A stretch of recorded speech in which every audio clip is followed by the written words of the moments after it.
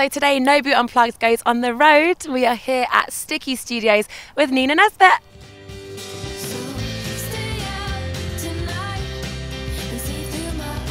Firstly, massive congratulations on Stay Out charting so high. It's amazing. What was it like to have your single do so well? Yeah, pretty special for me. It's what I've kind of always aspired to do when I was younger, so it's good that it's gone top 40 and that people liked it. So yeah, very exciting. Because you've been the talk of the music industry for such a long time now. We've all heard about you and been excited, and then suddenly it goes up a gear with Stay Out and everything. I mean, what's it been like becoming so successful so quickly? I don't see it as that at all. I'm still nowhere near where I want to end up being. So I think everything that I've been doing over the past year and a half is a small step to being hopefully where I want to be. So Stay Out charting in the top 40 is definitely a big step forward, because I'd only been in the iTunes chart before. So yeah, every kind of EP that I've released has been a step forward, so just keep going. Yeah. So does that mean you have a game plan then, if it's not exactly where you want to be right now?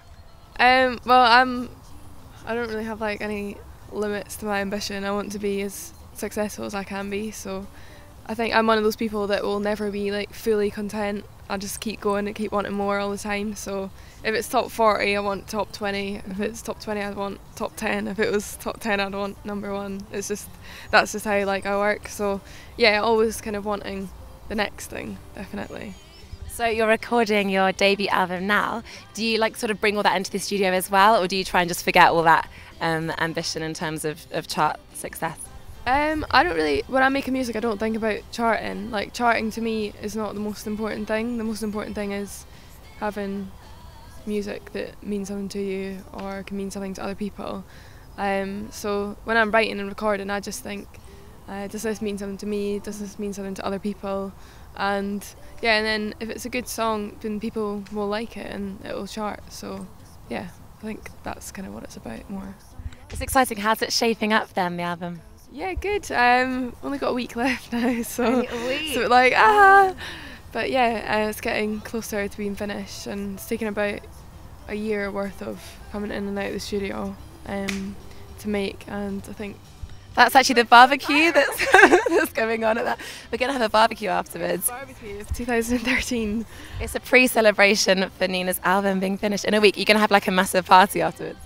Yeah, we were actually planning on having a big night out in London. We had a night out last night for Stay Out, which was really fun. So what did you do?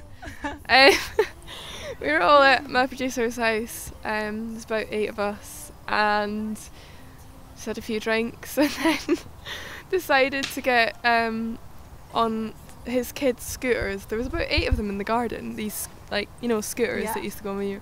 So we took them out onto the road. We were the roads were quiet, so we were going about on our scooters, and then playing the trust game as well, where you stand on a table and then people make a basket and you fall and they catch you. And luckily everybody got caught. So that's beautiful country fun, actually. It was really innocent and nice. What about the creative process then? So when you go into the studio, do you have a set formula when it comes to writing and recording, or is it more of a organic, let's see what happens type of thing? Yeah, it totally depends really on the day. Sometimes I'll just be in my room back in Edinburgh. That's how I started off really writing, and a song would just come out really, and then I would take it into the studio. I make little demos in my home studio thing. It's not really a studio, it's just a microphone. And then I bring it here, and then we kind of add things to it. Or I'll be in a co-writing session, and we'll come up with ideas, and it'll turn into a song, and then put it into the studio. So I guess it's kind of it goes writing, demo, proper recording. It has that kind of formula, but yeah, it's pretty relaxed. Because I was going to ask, how much has it changed from being in your bedroom recording those covers to now? But actually you're still sort of having that aspect of your life, bringing it to the studio afterwards? Oh yeah, I wrote a song last week in my bedroom, my studio. I love doing that. It's where I think I write best, because it's just me on my own, cut off from everything, and I look out my window and you see lots of Scottish hills, and it's quite tranquil, so it's a good place to write, definitely.